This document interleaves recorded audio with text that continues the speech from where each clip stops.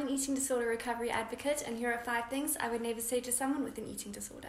Number 1, I would never comment about how much or how little a person is eating at the moment in which the meal is being eaten.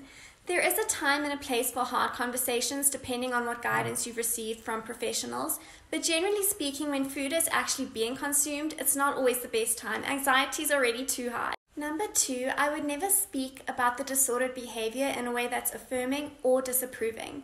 So for example, saying something like, "Oh, I wish I had your self-control," or on the flip side, "Why don't you just eat more?"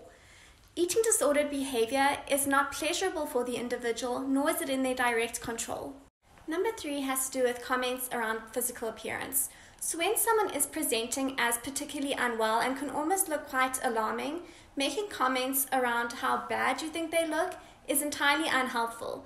You can't help someone recover by making them feel worse about themselves. Number 4 speaks to when someone has gained a lot of weight in recovery and is starting to look better. Saying that to the person is generally not that helpful because often what happens is the body and mind don't heal at the same rate. And so when we bring up those kinds of very appearance-related comments, we can trigger a whole lot of stuff. Finally, please never tell anyone with an eating disorder that full recovery is not possible, because that message has no hope and recovery is possible.